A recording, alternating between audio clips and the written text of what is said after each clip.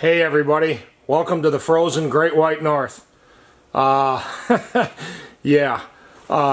that's the thermostat for my shop, and guys, that's not the outside temperature. That's the inside temperature.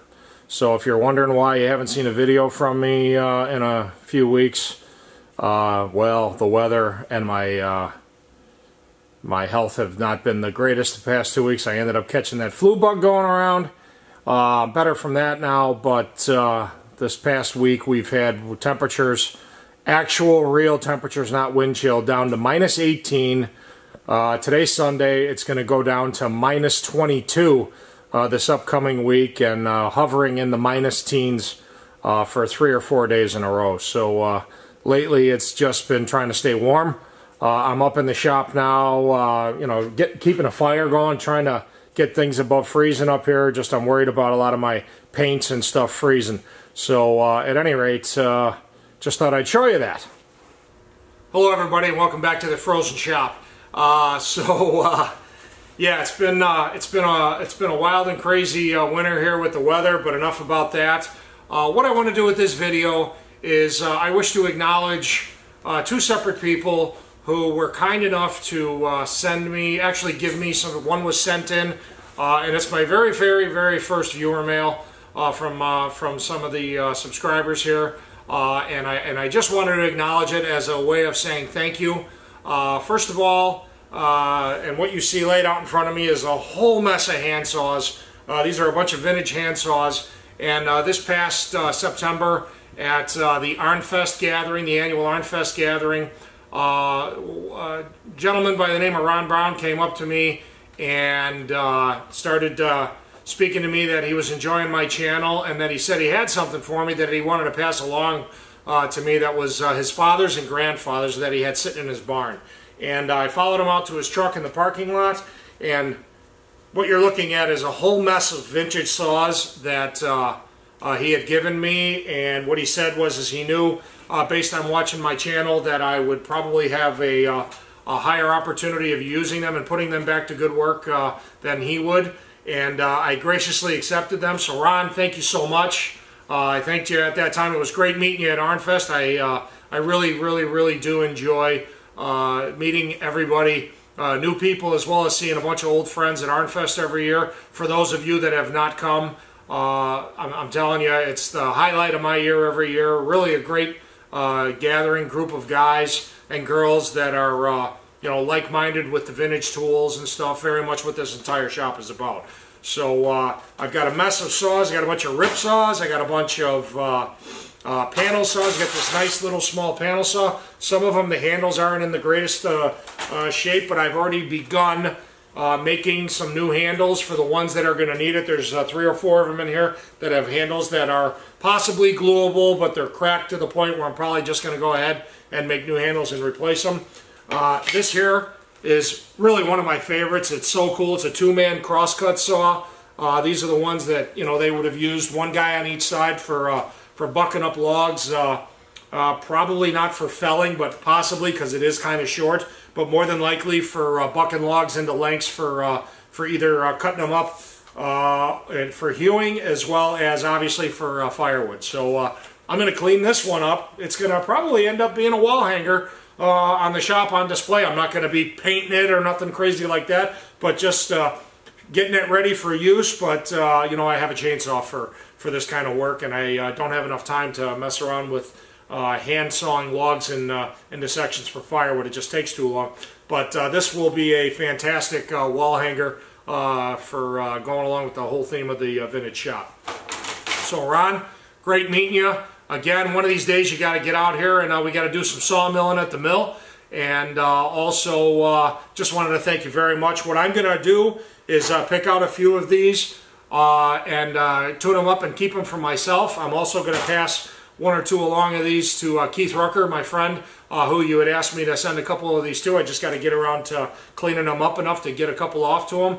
And what I may end up doing also for duplicates is getting a few of them back in condition, refiling them, and maybe we'll have like a you know, a giveaway on the channel or something down the road once I get a chance to go through these. So I definitely want to put them in the hands of someone who's going to put them to use and get them back to work like they're supposed to be. So Ron, thanks a lot. So earlier in the summer, I also received a email from one of the guys who's really, he's one of my metalworking mentors off of the OWWM site, and his name is Jeff. He goes by Jeff in PA, and Jeff, you've been a big help for me in learning all about you know, metalworking. For those of you guys that don't know Jeff, he's a professional machinist, has been his entire adult professional career, and he had contacted me wanting to know, he had known that I had at that time had recently picked up some new tooling for the big Monarch lathe, tool holders, insert tool holders, and he contacted me to find out what sizes that I had gotten because he wanted to send me some inserts. And about a week later in the mail, I got a package from him, you know, basically sending me just a whole bunch of these carbide inserts that fit the specific tooling that I have. And guys, this stuff's, you know, can get relatively expensive. And this isn't the cheap Asian import stuff either. I mean, I got Kennametal here, Valinite, some made in the USA. Oh, this is made in Japan, Sumitomo, and some others, more Sumitomo, and more Kennametal. So 431 and 432 tooling for CNMG. There's some DNMG tooling in several different sizes. WNMG inserts, which is the you know what? Let me bring you guys in so you can see this better up close. So this here's the diamond-shaped insert tooling, DNMG. There's a couple of different sizes for that. You got the skinny stuff as well as the wider stuff. And then this is the WNMG, which is the basically it's not really triangular. I don't really know. It's this size right there. And he sent me some tooling in 431 and 432 size tooling, which is the size of the radius on the tip of the tooling. Some is for roughing, some is for finishing. And then, of course, CNMG tooling, which a lot of guys use mostly. And I got that in several different sizes from him to fit several different of my tool holders. So, Jeff, can't thank you enough. I just wanted to acknowledge it because I can't tell you how blown away I am by the fact that someone would send this stuff to me and ask for nothing in return. I just really, really, really appreciate the help here. Thanks. So, since I'm at it and I brought up Arnfest from 2018, I might as well let you guys in on some of the new stuff that I brought into the shop this past year. Because at some point you're going to see it and say, hey, where the heck did that come from? So, I'm not really much of a collector. When I was a kid, I collected baseball and hockey cards, but other than that, I consider myself more of a user, not really a collector. But boy, I think I've caught the bug on these locomotive sanders. Many of you probably know what these are. These are belt sanders, and I just think that these locomotive engine style looking sanders are just the coolest thing since sliced bread. And this year's Arnfest, as always, the Swap Meet did not disappoint. Up until this point, I owned none of these, and I actually picked up all three of these. This one here is a model AR, and it's just a 4.5-inch belt sander. Thing is huge. I'm guessing probably capable of some serious sanding. These two guys are identical twins, but they came together. This one even had the box. The other one came in a wooden and cardboard box. These are model 525s, and they're both identical twins. They both appear to be in really good condition, and they both run. I haven't really done anything to them yet. I'm not really much into sanding in the shop. I'm more of a hand-plane guy, but every once in a while you do want to go ahead and take a belt sander to some filthy, dirty piece of vintage wood or something like that to clean it up before you introduce it to high-speed steel tooling, because it'll just dull it that quickly. But more than anything, I really bought these as a start to a potential collection of hanging them on the wall. I want to make sure I get them running correctly so that they are usable, but more than likely they're just going to be something that I enjoy looking at on a shelf inside the shop. Definitely going to clean them up, change the oil, get them re-greased. If bearings need to be replaced or anything like that, we'll end up going through them. But I just wanted to go ahead and share these with you. And I've also got some other things this year that I picked up at the Swap Meet at Arnfest. So let me bring that stuff in and I'll show you and share you all that stuff as well. So another fantastic find at Arnfest this year. If you guys are woodworkers with table saws, you probably recognize what this is. These are 2 T-squares for Biesemeyer commercial length fence. And I'm always on the lookout for these because I like to do restorations. And when I rebuilt my Powermatic 66 table saw, it did not come with a fence. The fence that was on it was just some aftermarket piece of junk that I ended up throwing out. And I ended up having to buy a brand new Biesemeyer fence for it, and it was $550, and that's going back like 6 years ago. So they're expensive. So one of the benefits of getting to a swap meet early is you get early pickings. And I was there right when the gates opened as guys were still setting up, and I saw some angle iron, what looked like angle iron, leaning against the truck. I says, I got to run over there. And sure enough, one of the guys had not 1 but 2 complete sets of not only the T-squares. They're in rough shape. These are going to need to be changed. This one didn't have any at all. But I got all the hardware with them, the handles, 1 for each. I even got a spare Bakelite handle for, you know, for one of them because the handle on this one's broke. I got a ton of hardware, the pointers, everything. But I also got the front and rear angle rails as well as the sliding, you know, the rectangular tube steel. So they're basically, one is in better shape than the other, but 2 complete fence systems, guys, I paid $100 for all of it. So that's $1,100 of what you would have to pay to replace them new. These are going to need to get sandblasted and repainted, make some new fences for them.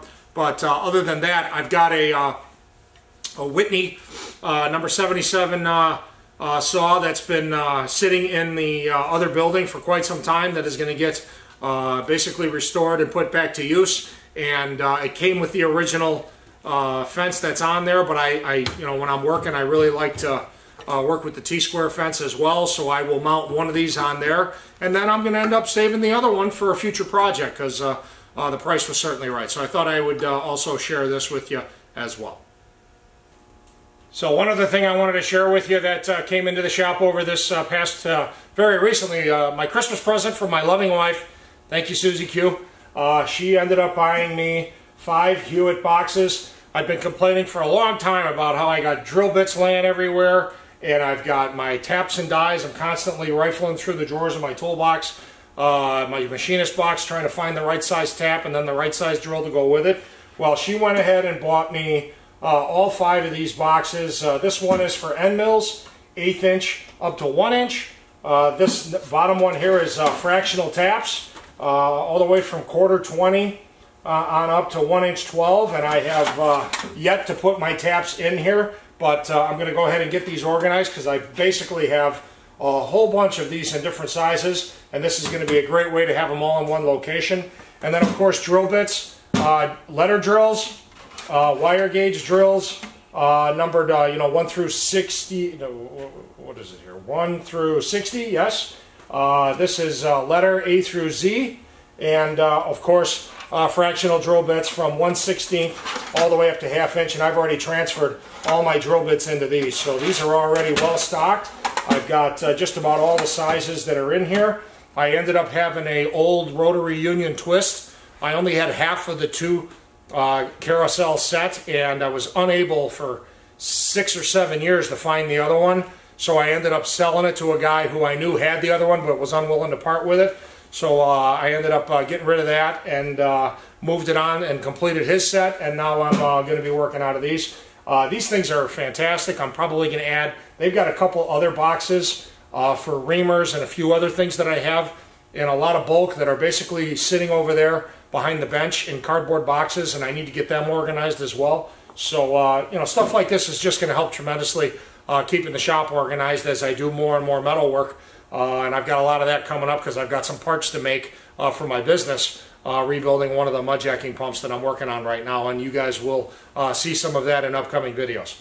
So we got some metalworking, we got some welding, and of course I still want to get on with a few of the projects that have been started. I've been getting emails from guys going, hey, what's going on with the smoker? Hey, what's going on with the Yates American bandsaw? So of course we're going to start getting some of those projects wrapped up as well, and those will be upcoming in future videos. So I think I've made this video long enough. One last thing. One other Arnfest find that I just flat out could not pass up because I didn't have any of these. This is a made in the USA set of transfer punches from 16th inch, which is, actually no, 3/32 of an inch, all the way on up to 1/2 inch. And these come in real handy for locating drilling holes and stuff like that in steel, and you can use them in wood too, because I already have. It's a great way of locating holes. So at any rate, 10 bucks. Pretty hard to pass up made in the USA tooling for a full set for 10 bucks. So at any rate, I just wanted to give you this real quick shop update, and thank you guys for your continued support. If you're not a subscriber already, please hit that subscribe button. And very recently, guys, just like in the last week, we've picked up, the channel's picked up somewhere between 250 and 300 subscribers. I don't know where you're coming from, but I sure hope you guys are enjoying the videos. There's going to be a lot more to come. More sawmill videos outside once the weather breaks. Right now it's just insanely cold out. This is going to be a really rough week. So if you guys are in the northern half of the country, stay warm, because it's going to be dangerously cold outside. -22 without wind chill. With wind chills in the -40 to -50 range, that's dangerous, dangerous weather. So keep your pets inside. If you guys have animals, keep an eye on them, because this is the kind of weather that kills. So everybody be safe, and we'll see you soon on the next video.